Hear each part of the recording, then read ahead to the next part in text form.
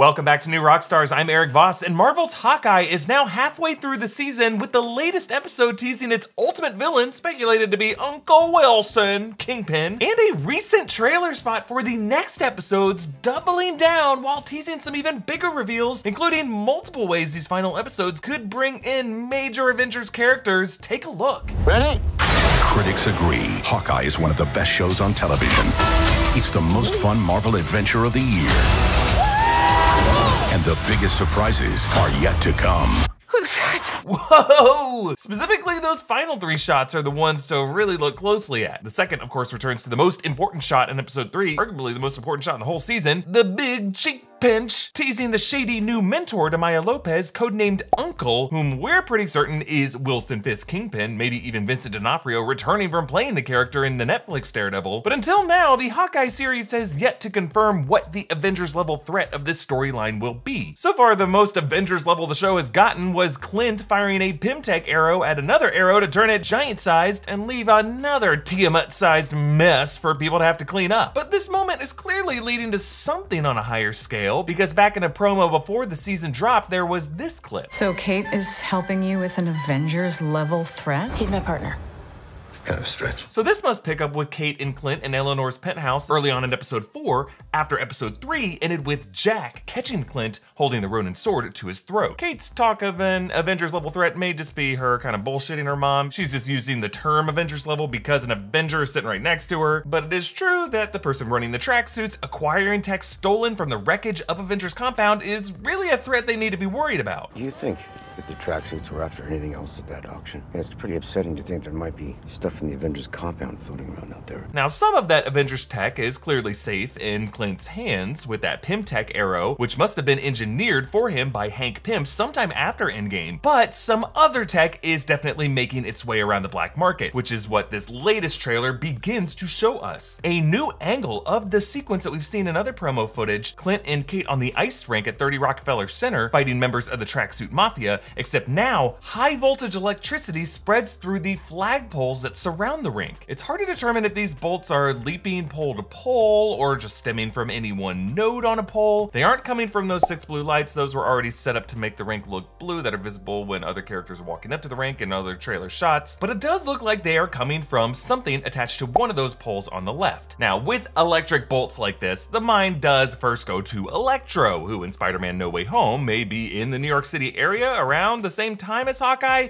However, in No Way Home, Electro's bolts have been deliberately redesigned from their blue color in The Amazing Spider-Man 2 to the yellow color from the comics. And let's remember, Electro remains a Sony property that would be extra hard for Marvel to negotiate an appearance in an otherwise pure MCU Disney Plus title. Rather, when it comes to blue tinted electric currents, the closest example we have seen of this kind of VFX has been the Widow's Bite of Natasha Romanoff. This is the taser projectile that she fires from her wrist that paralyzes her opponents. You might say this tech would have been left with Natasha on Vormir, but not so fast, my friends. In Avengers Endgame, especially visible if you watch the new IMAX aspect ratio released on Disney Plus, you can see that Clint returns from Vormir at the end of the time heist with Natasha's Widow's Bite now around his wrist. 100% confirmation that the Widow's Bite made it back to the Avengers compound and was now among the wreckage that the auctioneers of Hawkeye have harvested from, arguably even more unaccounted for because the Avenger who had to keep track of this equipment was not there to claim it. And Clint's relationship with Natasha is obviously at the heart of this show. In episode 1, he was triggered by the Natasha dancer in the musical and the little girl cosplaying as her, leading to Lila's line outside. I know everyone misses her, but she was your best friend. His wife Laura reminded Clint that catch and release was Natasha's move. Clint told Echo that it was Black Widow who killed Ronin, which was his way of saying that Natasha really saved him from his own violent madness and gave him that hope. Don't give me hope.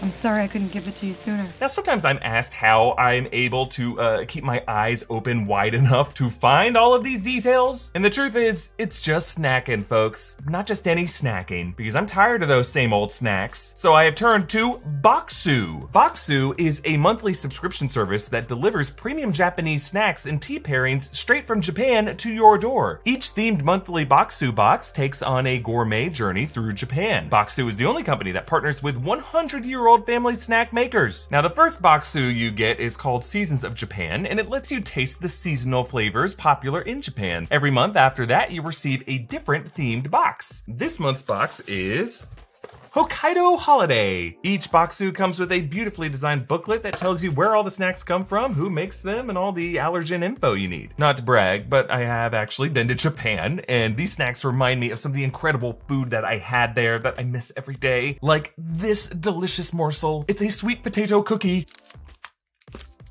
Oh, it's like a delicious shortbread that's curiously sweet and also has a wonderful sweet potato taste. I could eat a million of these. They don't put a million in the box, which is probably a good thing. They also got some jagapokuru, which are little like French fry guys. Look at them. Time to eat me, please. This is just a great gift for that anime fan or travel lover in your life, especially during a time when travel can be tough. And if you subscribe before December 31st, you'll not only be getting great snack boxes every month, you'll also be entered to win 2 free tickets to Japan. So if you want to get some awesome Japanese snacks and help support our channel, of course, click the link in the description and use our code New Rockstars to get $20 off your subscription. So now it looks like the characters of the show have rewired and repurposed Natasha's Widow's Bite weapon for a new application. And we specifically do see Clint in another promo shot wiring together one of his arrows at a workbench, meaning this might be yet another trick arrow that he adds to his quiver. And this would link up with another mysterious promo shot of a rooftop explosion. That looks like Kate in the background firing an arrow that causes a bright blue shockwave that blows someone off their feet, maybe Maya Lopez there. And it is this scene that the final new trailer shot seems to take place in, reminding you of that. Yet to come. Who's that? Yes, indeed, who is this other mystery figure wearing the night vision goggles? Well, it's been fitting that we've been talking about Black Widow because Yelena Belova is still confirmed to appear at some point in this series, and this mystery character's night vision goggles, tactical vest, exactly how you would imagine a spy like Yelena would approach a covert nighttime mission. In the Black Widow post-credit scene, Yelena was assigned by Val to hunt Clint Barton. I've got your next target. Maybe you'd like a shot at the man responsible for your sister's death.